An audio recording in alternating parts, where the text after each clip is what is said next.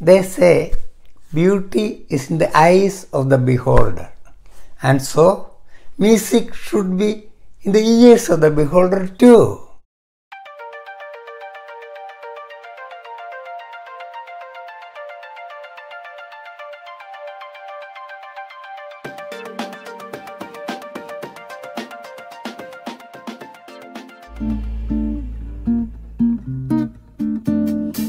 I have never come across someone who really appreciates the orchestra of the cicada or the music of the mosquitos. However, I know babies who sleep to the lullaby of the mother, and sometimes I have seen people who go to sleep or enjoy the clicking sound of the scissors of the barber in barber shop, or even more brutally, to the sound of the drilling of the teeth in the dentist office. Sleeping to the lullaby of the mother is normal. However, sleeping to the clicking sound of the barber shop or the drilling of the teeth is considered abnormal.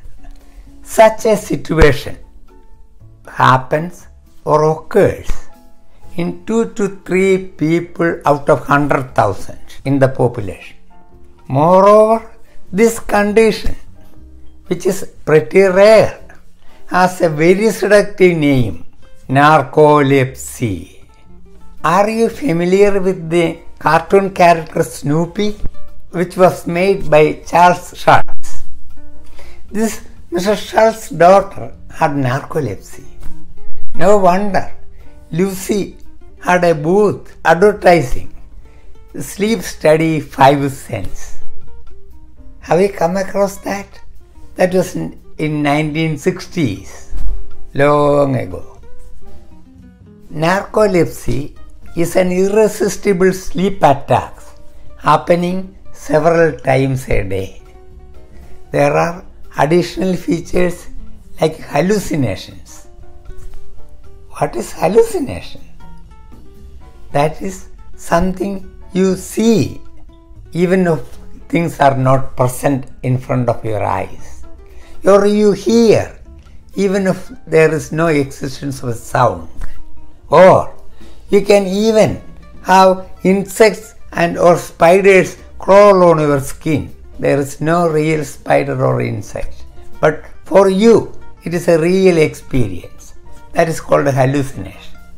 This hallucination is a major component of some mental illnesses or drug intoxications.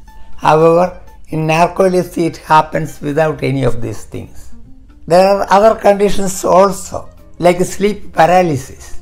Like before you go to sleep or immediately after getting up, you feel totally paralyzed. There is another condition called cataplexy. That means from the standing or sitting position, you just fall down. Muscles lose all the tone. That fall is not like a rock falling down. It is a gradual, like a tree cut and falling down. That means usually there will never be injury to the person. It is slow. Their sensorium or mental status is very clear.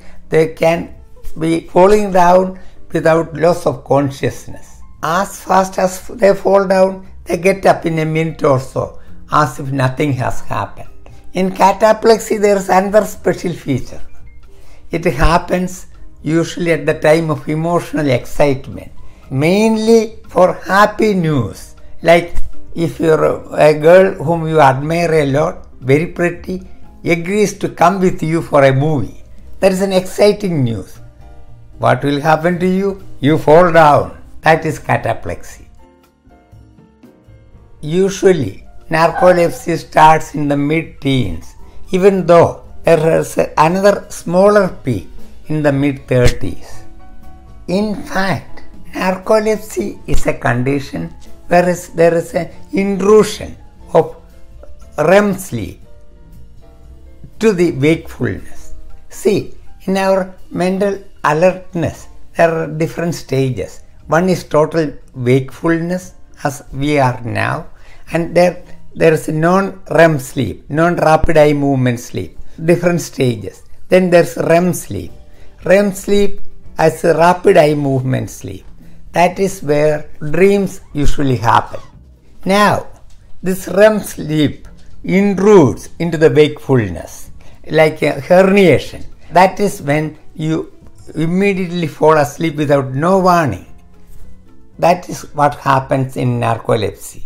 In REM sleep, usually muscles lose tone, sort of paralyzed, except the muscles of the eye movement and breathing.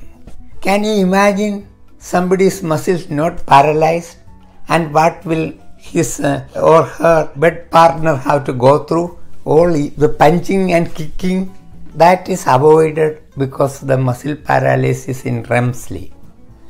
That whatever happens depends on the dreams. They will act out the dream. Why narcolepsy ever happens? There are 20,000 to 30,000 nerve cells, neurons in the brain in an area called lateral hypothalamus. Those neurons die in narcolepsy. Dogs have narcolepsy too. They don't have any problem with the neurons of narcolepsy that dies. They are normal because these neurons, nerve cells, make two sister peptides called orexin 1 and orexin 2. These dogs don't have any problem with these neurons or orexins, but their receptors where orexin act, they have mutations. Another difference between dog narcolepsy and human narcolepsy is dog narcolepsy is inheritable. That means their baby dogs can suffer the same problem. Humans, even though there are some family associations, it is not inheritable.